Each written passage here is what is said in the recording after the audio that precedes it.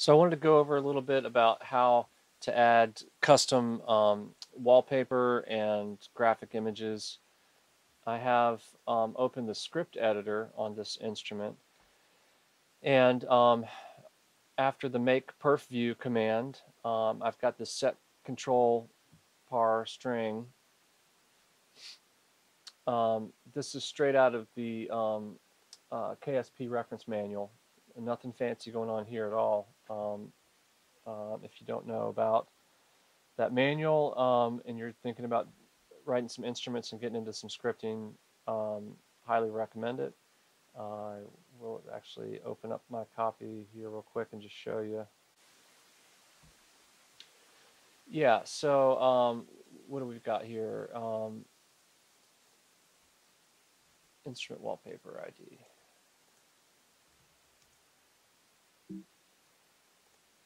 Okay, so yeah, this just comes straight out of the KSP reference manual. So yeah, nothing fancy going on here.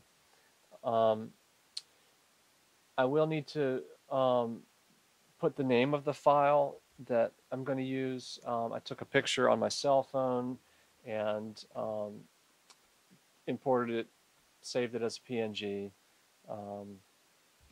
and I've called that symbol.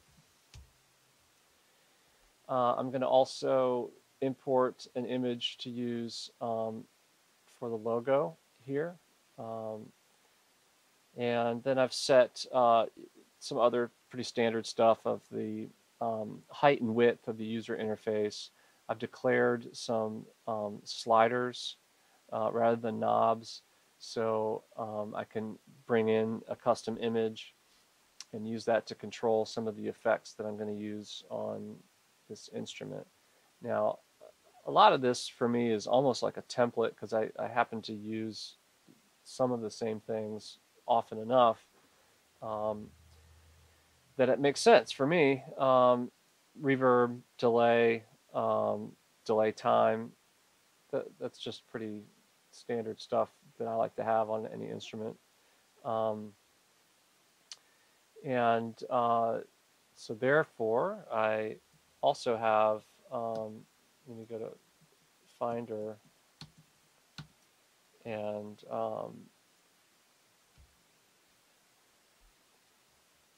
I have a folder with a lot of resources that I will use frequently. Here we go. So like these types of knobs and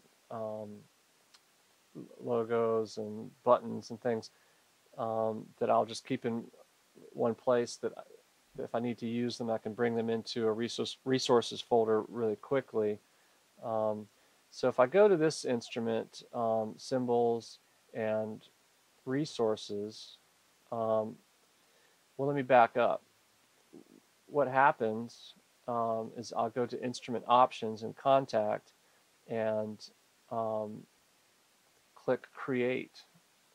The first time I'll do that, if there are no resources structure there, it'll tell me, hey, there's nothing there. Do you want me to create this? And you'll say yes. If I add files to that resources folder, then I need to go through this process again, name the resources, the NKR file, and then save it. It's going to ask if I really want to replace it, and I do. And so now it's telling me what's in that resources container. No scripts, no IR files. I've got 5 pictures.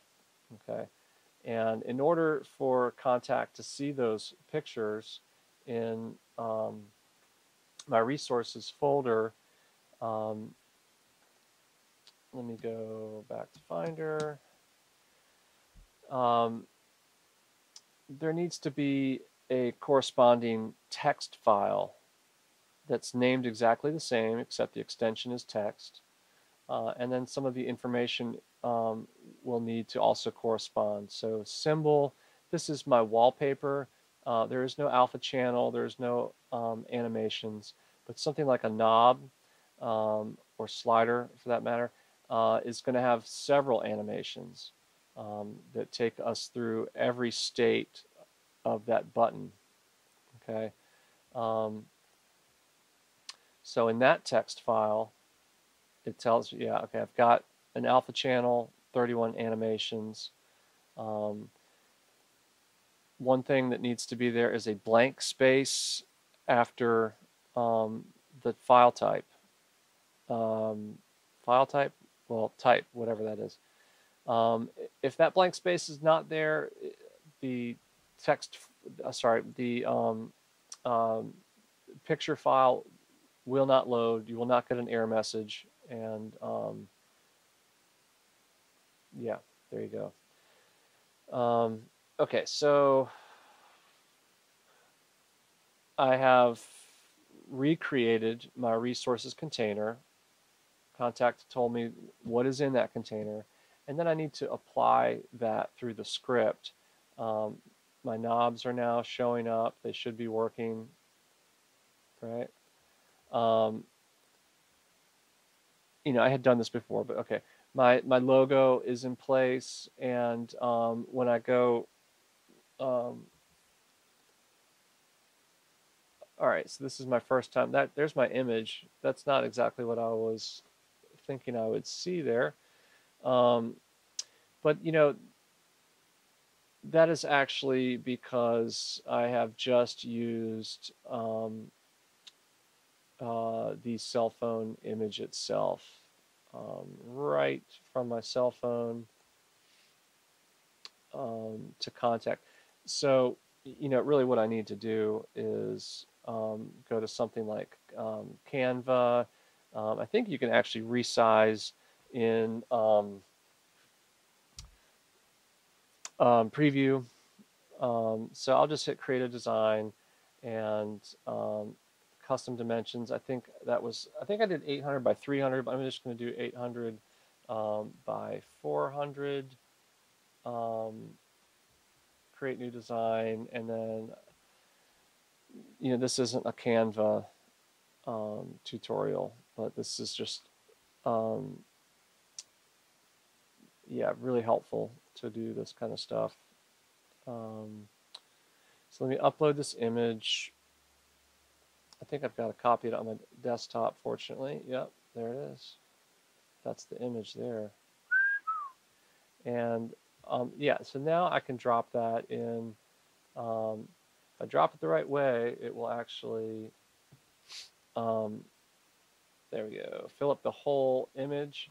All right, that's good. And then I can, you know, obviously design it a little bit more and put some text on. I didn't realize I was going to do all of this for this video, but here we are. I don't know what I'm going to call this instrument yet, but I'll just give it some kind of name for now, and let's make that a little bigger so we can see it. And I guess black looks good. I don't need a different font, and let's get that resized a little bit to fit. Gosh, I hope that's big enough. That's sarcasm. Okay. Symbols. You know, I like to get really creative with these titles.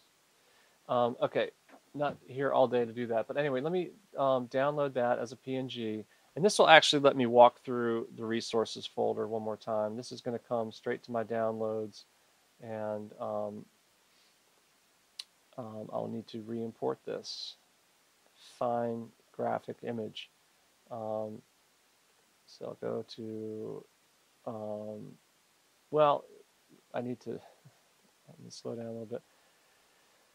I need to move this real quick. Downloads. This is it. All right, so this is going to go to our resources folder.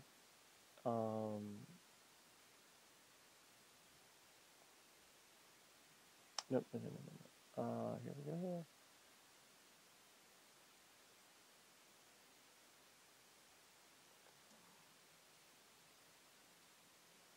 Oh.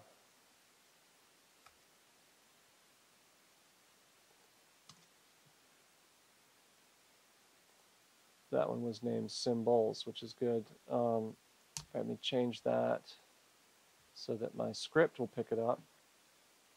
All right, so that's good.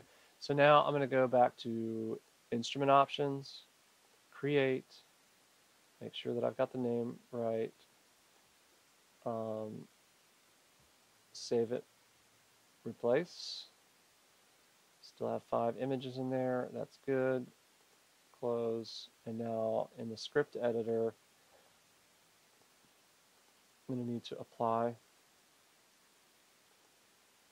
And there's my image. So that's how we get these images customized. I think that actually looks really, I mean, obviously the name of the instrument is going to need to get moved, and I should have seen that coming. I think this is about 75 pixels, something like that here, and sometimes I'll even put like a black strip behind that if it helps, or to see the images better or something. That actually looks pretty cool, I think. I think that's going to look good once I move the text down. And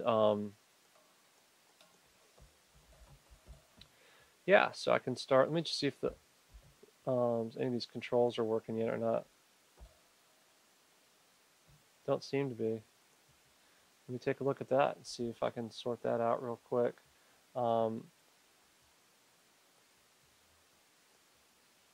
I have these set up to be insert effects. No, send effects, yes.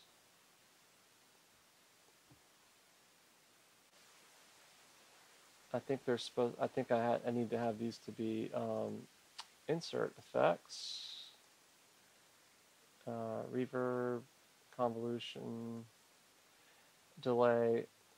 Loving the replica delay. Really, man, really love it. All right, I'll just pick a standard preset for this. Sorry, no, reverb preset.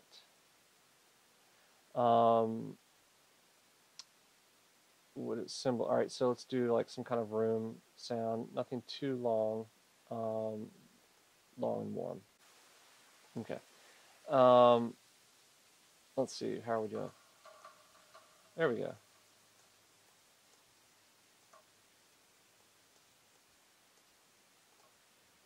We check the delay time. I usually like to set that as an 1/8 note.